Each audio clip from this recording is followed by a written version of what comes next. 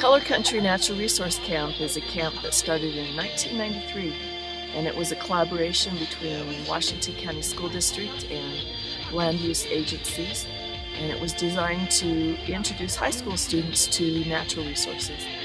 Students do 4 investigations, that's kind of the heart of the camp, and they do a wildlife investigation, an aquatic investigation, vegetation, and soils or recreation. And students go out and it's very hands-on. They're out with people from the agencies that teach the classes, and they do all kinds of cool things out in the field. We also wanted to give them a chance to see what careers might be like in the natural resource field, so they have a chance to see that as well.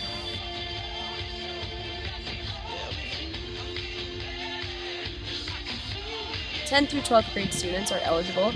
We have 40 slots at the camp, and it's a great opportunity to get some hands-on experience with different field techniques and investigations with real wildlife and vegetation specialists. You're actually going to get more hands-on experience than some of the college students are going to have.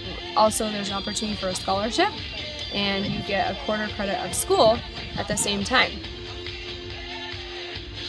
It's the last week of May, and the cooking's good.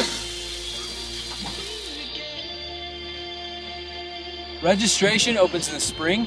The cost is $75. For more information, go to ccnrcamp.org.